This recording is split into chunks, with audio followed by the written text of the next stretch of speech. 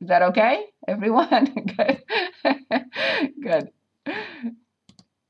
Excellent. So now let's look at a word problem. Okay, the wind speed of a tornado. That's interesting. So under certain conditions, the wind speed S in miles per hour of a tornado as the distance d feet from its center can be approximated by the function. Very interesting. So that's 22. And that's S of A, D, and V, which clearly means that A, D, and V are independent variables. And the formula is AV over 0.51 d squared. Excellent. Where a is a constant. Okay, so now they changed it and they said, okay, it's a constant. Fine, no, that's okay. That depends on certain atmospheric, but it's a constant, but it depends on it. Okay. And V is the approximate volume of the tornado in cubic feet. Approximate the wind speed 100 feet from the center. That's the D. So D equals 100 feet. The volume V is 1,600,000 cubic feet, and A, which is the constant that depends on the certain atmospheric conditions, is 0.78. Good, I got that down. So, I really don't want to do that, but I just want to show you first how to plug it in. So all I have to do is just plug in those numbers. So A, 0.78. This is 1,600,000, 0.51, and D is 100 squared. What I would like to do is 100 squared is 4 zeros. So I will simply cut off 4 zeros from the top and 4 zeros from the denominator. You don't have to do that. You can plug them all in. So now I'll share and show you how I would enter it. So I have 0.7. Don't forget parentheses. Parentheses for the top, parentheses for the denominator, please. So I cut off 4 zeros, so 160 times divided by, in parentheses, 0.51. So I got 244.71. And that was, okay, in miles per hour. Okay? That's all.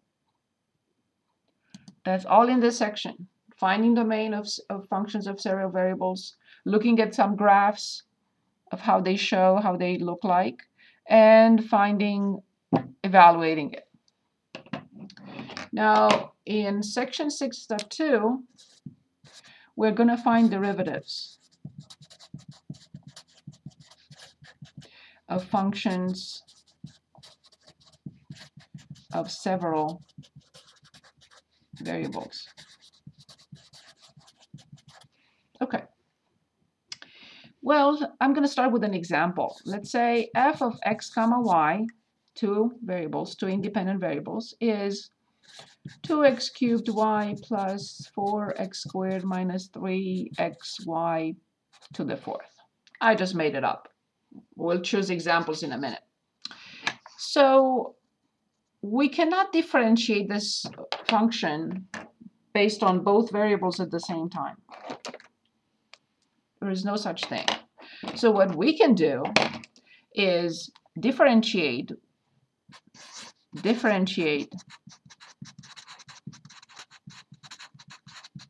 with respect to x, keeping y fixed, or vice versa.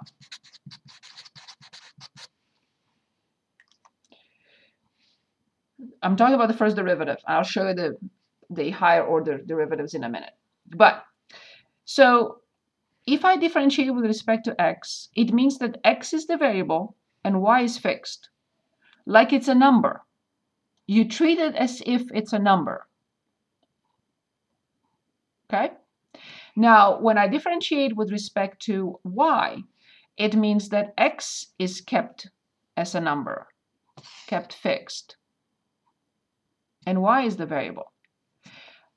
What is the notation? How is going to notation look like? Not exactly the one that we used before.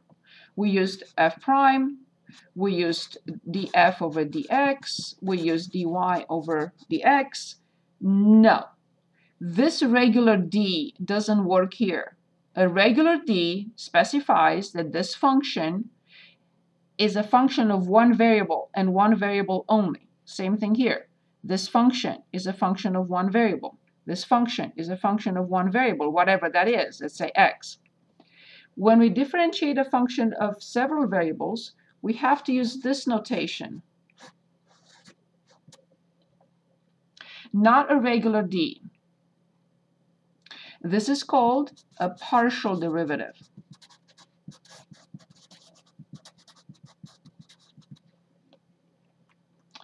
Yes, of course, df over dy will be the derivative of f with respect to y, the derivative of f with respect to x when y is fixed. Derivative of y, f with respect to y when x is fixed. Okay, so coming back to my example, df over dx. Y is kept fixed.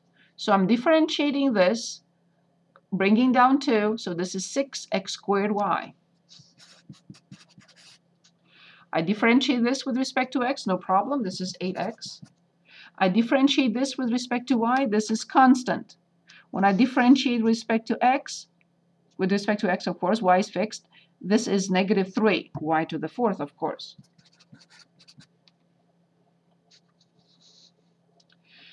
Now, the f with respect to dy. Now, x is fixed.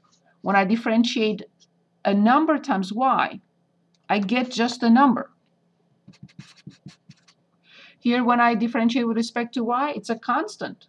When it comes to y, it has no y, so this is 0. When I differentiate this piece with respect to y, I bring 4 in front. I have -12x and subtract 1 from the power.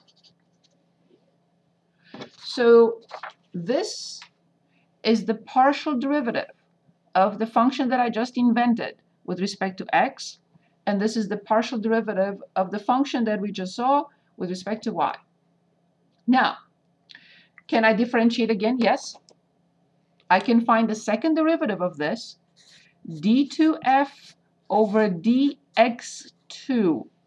This is the second partial derivative with respect to x. Can I differentiate second with respect to y? Yes, we'll do that. Can I differentiate x and then y? Yes. Can I differentiate y and then x? Yes. Now, all these have also a shortcut name. So this one is called fx. This one is called fy. This one is called fxx. This one is called, of course, fyy. This one is called fxy. And this one is called fyx for short. So now when I see this, I know that this function was differentiated with respect to x twice. The function was differentiated with respect to y twice. The function was first differentiated with respect to x and then with respect to y. First with respect to y and then with respect to x. And you will see what happens here. They will be equal. Okay, now, so with this function, let me illustrate fxx, fyy, and fxy. So we determine fx and fy. The first partial derivative of this function with respect to x, the first partial derivative, the second partial derivative, second partial derivative, second order. Okay, so now let's find fxx. Why we like this notation? Because this is more work to write, right? So we prefer this, but you know what they mean now. Okay, so fxx for this function, I'm differentiating with respect to x again. So 12xy plus, with respect to x, plus 8. With respect to x, there is no x. Gone. Now, fxy, I want this differentiated with respect to y now. Okay, when I differentiate this with respect to y, I get 6x squared. When I differentiate this with respect to y, nothing. When I differentiate this with respect to y, I get negative 12y to the third.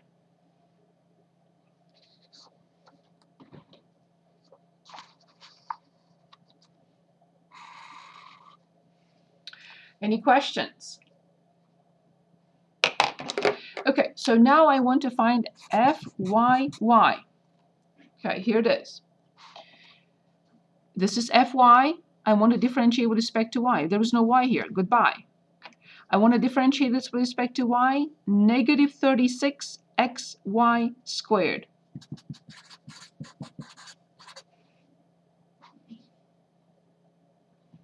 So I'm differentiating this with respect to y again. There's no y here, so that's gone. I differentiate y, and I get 36, negative 36 xy squared. Finally, I want to differentiate fy again, second time, but with respect to x. Okay, so here it is. I have 6x squared, and here I have minus 12y cubed.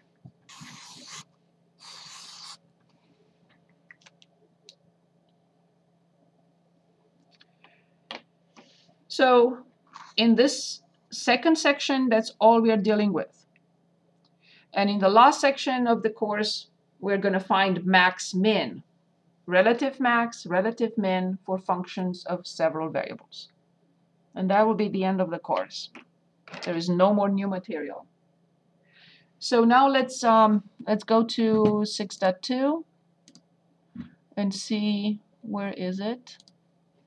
Where is my, here it is, partial derivatives.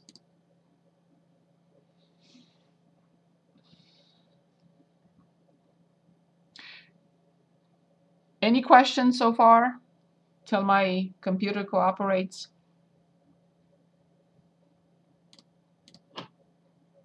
Anyone, any questions?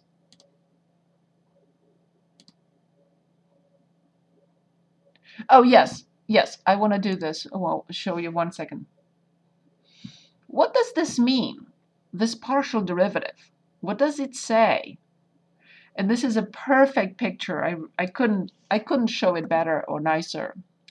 An explanation of what these partial derivatives mean. So see, when we keep one of the two variables constant, we are looking at the plane. Okay, so this is the plane when x is a constant. So then, go away. Go away. So when we keep this constant, we obtain this curve, C1. Right? It's like it cuts the surface. This is the surface. And it cuts the plane cuts the surface and creates this line. It's not a line, it's a curve. And the partial derivative, when x is fixed, really gives us the rate of change on this curve. And eventually will give us the max and the min of these surfaces. So this is another situation in which y is kept fixed. Y is a constant, so y is just a plane. It does not move. Y does not move, it's just fixed. Let's say at 5. So right here, this is the y-axis, y is 5, so this is the plane that cuts the surface this way. So when it cuts the surface, then the partial derivative will give us the rate of change of the surface on this curve. How fast is it changing on this curve in this direction? Okay.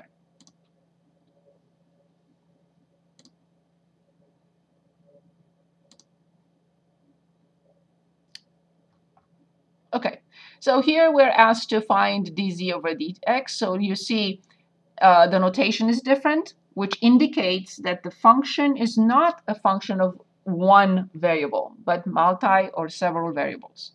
So we're given, so we are asked to find fx, fy, fx evaluated at the point, and then find fx, fy. Let's see what else is here. The second order partial derivatives are basically presented in the next section when we determine the max min for these functions, but I want you to see them and know what to expect. So here we're only asked to find the first partial derivative, the first order. Oh no, they're also asking us here the second order partial derivatives. I always do them together. I don't care where they present them in one section or separate them in two sections. I have to present them together. Okay, so let's start with any example. Find the 4 second order partial derivatives means fxx, fxy, fyx, and fyy.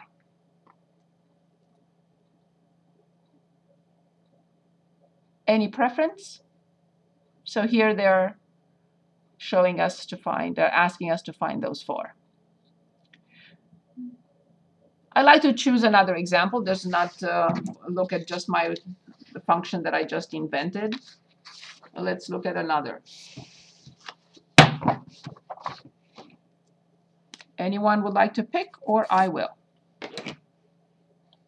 Okay, let's see what Nick says. 31. Excellent. 31. Good.